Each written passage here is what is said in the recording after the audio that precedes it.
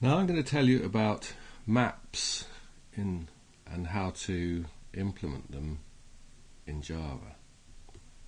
So first of all, what is a map? That's something you have to know.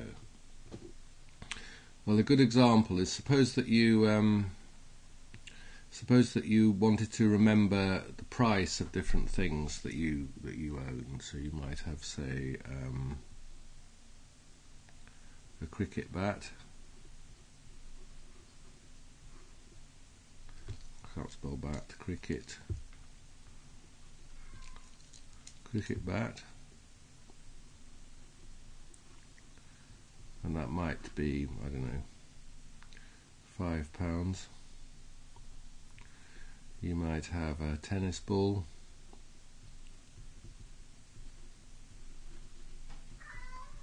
that might be £1.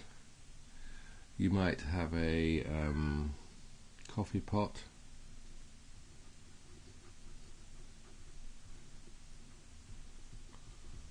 that might be £6. You might have a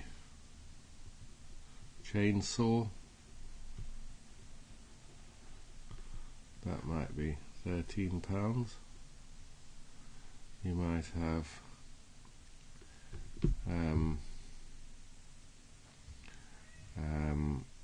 a fur coat, that might be £78, and those might be the things that you want to store. So this is an example of a map.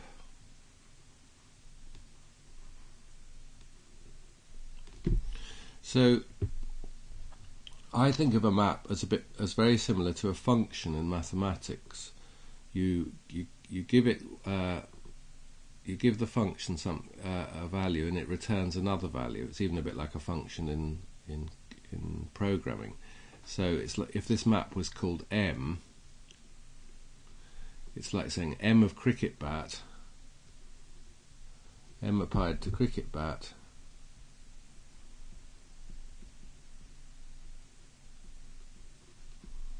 bat equals 5. So think of a map as a function.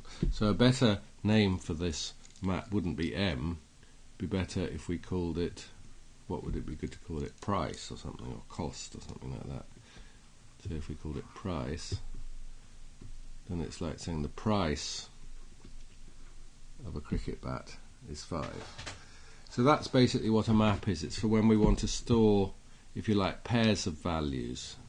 Here, because we've got cricket bat, it goes to 5, tennis ball goes to 1, coffee pot goes to 6, chainsaw goes to 13, fur coat goes to 78.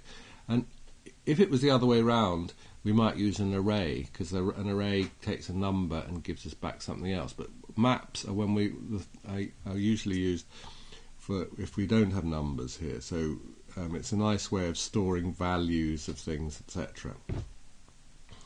So the next question is, how do we do these sorts of things in Java, and what sort of manipulations can we do? Well, basically, if we've got a map, we want to be able to find out the value of a particular thing in a map, and you want to be able to add and delete things from a map as your situation changes. When you sell your cricket bat, for example, you want to take this thing out of your map. If you get a new thing you want to sell, you want to be able to add to things. Suppose you want to sell your tennis racket, then you want to be able to add to your map something like tennis racket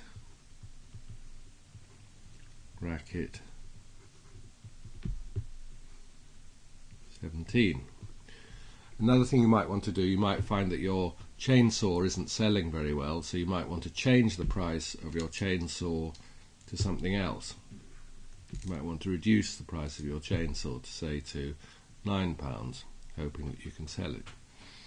So it's a very useful data structure, and in the next lecture I'll explain to you how to do that in Java, how to manipulate maps in Java.